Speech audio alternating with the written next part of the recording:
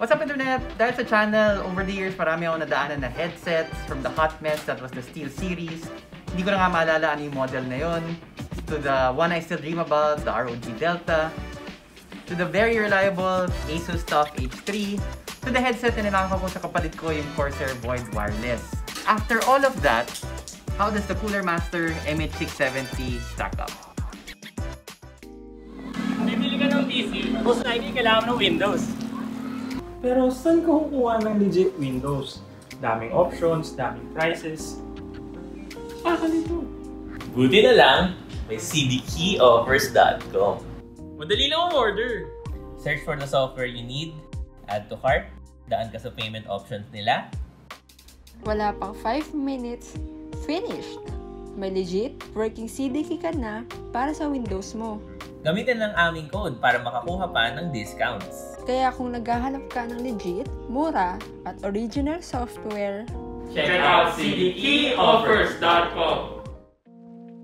First off, it's super easy to use. Just make sure that it's fully charged before you start using it for the first time. Plug in the USB receiver to your computer. The computer detects and downloads the drivers automatically. Then just turn on the headset. The two will pair automatically. There's a small red light on the USB receiver that tells you that it's not paired. When you turn on the headset, a green light goes on the headset and then the receiver turns green as well. Super simple. I'm usually worried about pairing wireless things. Usually dun tayo nagkakaproblema. Tapos since wireless, parang di mo masabi dun sa isang component na kumabit dun sa isang component. It's just like they really just won't talk to each other. No such problems at all with the MH670. What I also really liked was when you turn off the headset, it automatically disengages from your computer. Tapos kung may speakers na nakakabit dun sa computer, they'll automatically become the default audio device. So if you like switching between your headset and speakers, this is super easy. All you need to do is to turn off the headset and then sound will pipe up from your speakers automatically. Battery life is quite long as well. I've never reached the point where the headset died on me. I've used this for hours and hours of streaming, as well as for gaming, as well as for gaming plus streaming. The battery never died on me. The build quality is solid, but sometimes a bit too solid. I felt that while the cups were comfortable and they encased my ears nicely, sometimes the headset just seemed a bit too constricting. Like it kind of wanted to mush my head in, but very gently over time. That said, I have used it for hours and hours, and usually the ache only comes after you remove it. Although medyo ganun talaga ako sa headset, wala talagang headset na after hours of use, sobrang comfortable talaga. The best I've been able to experience is like the MH670, that it's good while you're wearing it, and then there's a bit of discomfort if you've worn it for too long after you take it off. This is a wireless headset, and the range was very good, but not the best that I've tried. It roughly has the range of around 4/5 of the best headset I've tried, the ROG Delta, as well as the Sennheiser headset I use when watching videos or TV shows. That said, all of these things basically rely on line of sight. Once you lose line of sight, quality degrades quite quickly. The MH670 was on par with basically everything else when it came to losing line of sight. On the sound quality, I have no complaints at all.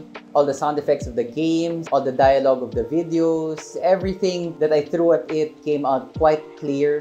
Nothing sounded tiny or off sometimes when you have a poor quality headset.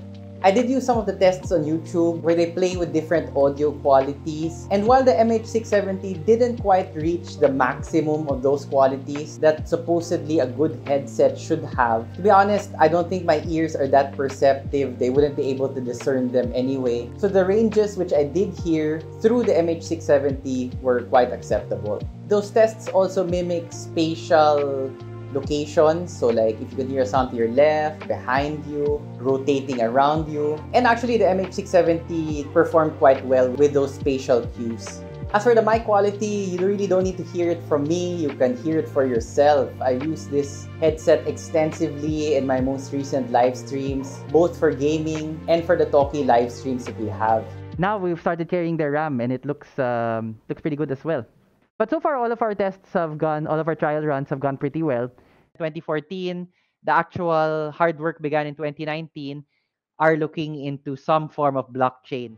For me, the mic quality was pretty good. It doesn't have the deadening underwater kind of quality that some other headsets have. Yung tipong you're just talking on an airplane by yourself. The MH670 does pick up some warmth and richness, which sets it apart from some of the other headsets I've tried, where basically you sound like you're underwater. The build quality is very solid, but it's not a flashy headset. There's no RGB. It's basically all in black. A very understated headset, but at the same time, the parts are very premium.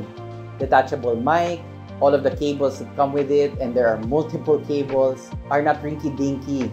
They are solid additions. Even the bag it comes with is premium.